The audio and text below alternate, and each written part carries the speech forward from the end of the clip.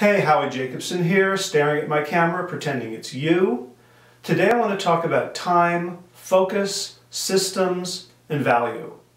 And it came about because yesterday, for the first time in too long, I printed out about 300 survey results from people who have read AdWords for Dummies, got on my email list, and responded to a request to fill out a survey. And it's been a long time since I've looked at those, and I went through them this morning with a red highlighter. Just one question, what's your biggest challenge? And I was struck over the head, over and over again, by how many people said, I don't have time. It takes too much time, I'm overwhelmed by all the information, I'm drinking from a fire hose, I'm a member of the Craft Club, which stands for Can't Remember a Thing. I've got 2 jobs, I've got debt, I don't know what to do next. I'm doing everything myself, it's just me, or it's just me and an employee, and over again, iterations on that theme of there's just too much to do, and things take too much time, and everything's too complicated, and everything sounds like a good idea, but the more I learn, the farther I am from actually implementing something. The farther I am from my goal.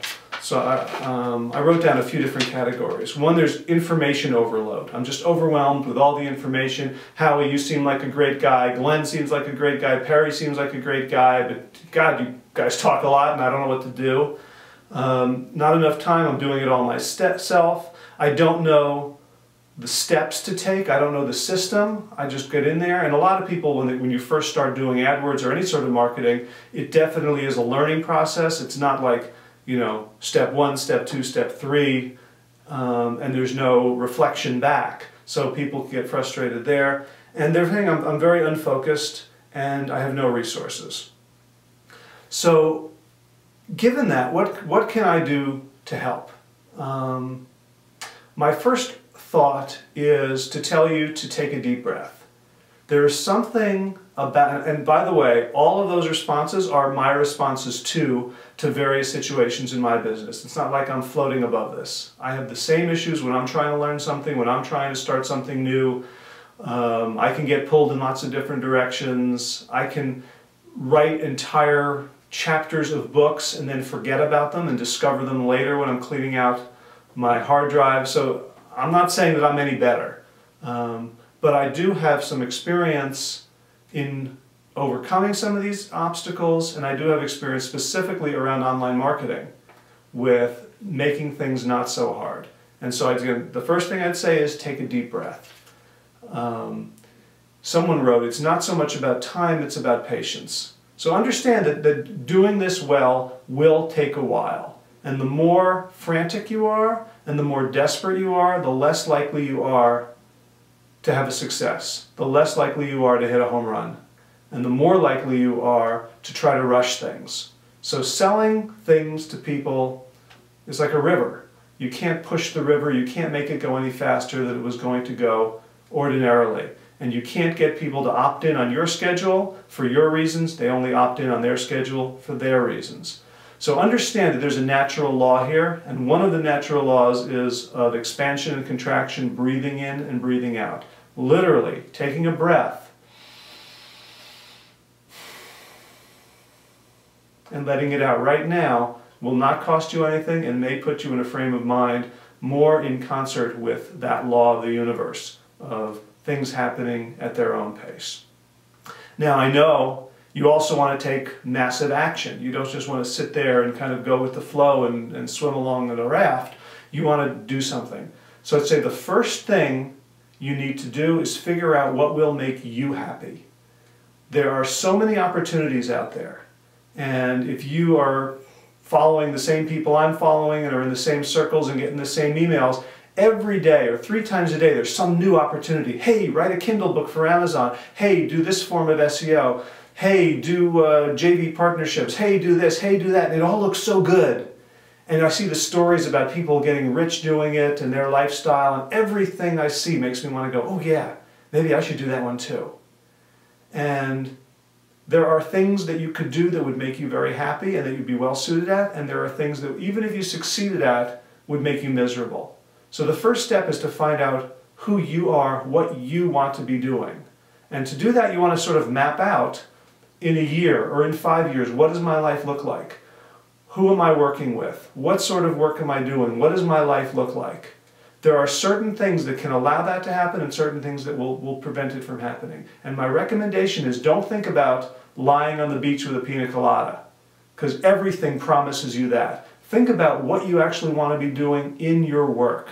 Forget about the dream of things running on autopilot. Please, just forget about it. It's not going to help you get there. But think about what could you be doing where you're so engaged in it that every day feels like fun, feels like a vacation.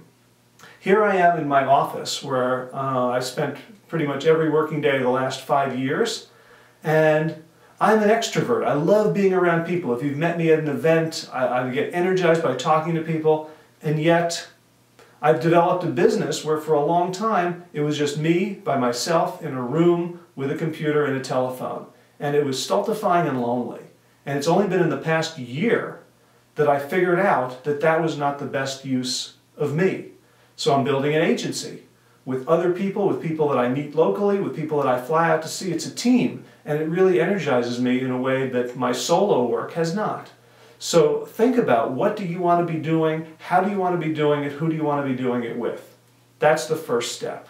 And don't rush this. Don't write down on a note card and then go on to the second step. I'll be giving you more steps, but for right now what I'd like you to do is take 90 minutes, an hour and a half, and listen to the interview I did with Alex Baisley of Big Dream Program. It really helped me a lot, and if you're struggling with time, if you feel like there's no abundance of time, there's no abundance of resources, everything is tight, I want you to take the time for yourself to listen to this interview and get some of Alex's wisdom. The other thing I'd like you to do is respond to this conversation in the comments. Write something. Write where you're at. Write if you think there's some wisdom here. If you're frustrated, if you heard this 1,000 times and you want something else, just express yourself. Let's get this conversation going, because I'm really committed, having read all of these survey responses, I'm really committed to helping people get out of that situation.